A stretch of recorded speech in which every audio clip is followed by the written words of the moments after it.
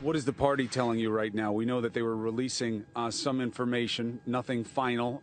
There seems to be some flux about which delegates, which votes are still outstanding. Chris, I think you probably know more than I do. We just got off the plane. We haven't studied. But obviously we'll be in contact with the party tomorrow. But bottom line for us, look, we started that campaign, 40, 50 points behind.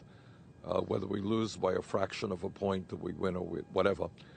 We're very proud of the campaign that we won. And I think the significance is that for folks who did not think Bernie Sanders could win, that we could compete against Hillary Clinton, I hope that that thought is now gone.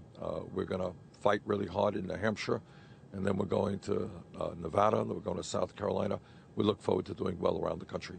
Do you take this as a victory regardless of what the margin is? Absolutely. Look, what you're talking about is one way or the other, a couple of delegates when we're going to need 2,300 delegates to win this thing.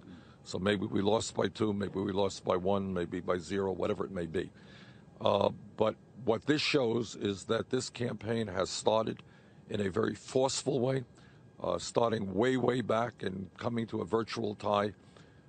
And we are going to fight here in New Hampshire, look forward to winning here and doing well around the rest of the country. Two things seem clear in the exit polls. I want your take on them, Senator. The first is there was an expectation that this would be a national security election because of recent events and just the state of affairs. It seems that the idea of economics and what the security for the future is economically and as a country seems to loom as large, if not larger. Look, national security is always a major issue when we're dealing with barbaric organizations like ISIS. But on the other hand, the truth is that the average American understands that there is something wrong when the middle class continues to decline and almost all new income and wealth is going to the top 1%. And I'll tell you something else, Chris. What I found in Iowa, and not just from Democrats, but from conservatives, from Republicans, there is profound anger at a campaign finance system which allows billionaires to buy elections. Nobody likes that. What does it mean to you that as voters get younger and as their income moves more into the middle class, your numbers got bigger and bigger in the preliminary information? I am, well, number one, in terms of working class people who are gravitating to our campaign, that's what this campaign is about. It's asking working people and middle class people to stand up and fight for their rights, help us take on a billionaire class whose greed is doing so much damage to our economy. Second of all, in the last election, the midterm election, 80% of young people didn't vote. 80%. I am very proud that we're bringing a whole lot of young people all over this country into the political process, that we're revitalizing American democracy. And if we're going to change America, that's what we've got to do. What is your message to older voters who did not come out for you in the same numbers? Right. No, that's true. And my message is, check my record. You'll find that there is no United States senator who has been stronger on senior issues, not only on defending Social Security, but on the need to expand Social Security benefits. People can't make it on $12,000, $13,000 a year Social Security.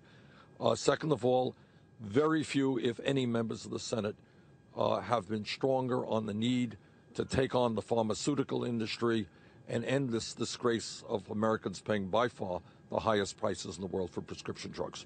Areas of minorities have also not been a source of strength for you so far compared to Secretary Clinton. What's the message there? Well, I think I haven't looked at all the results, but I think in Iowa, is from what I saw in one of the papers, we actually did pretty well. We lost, but that gap is growing slimmer and slimmer between the secretary and myself.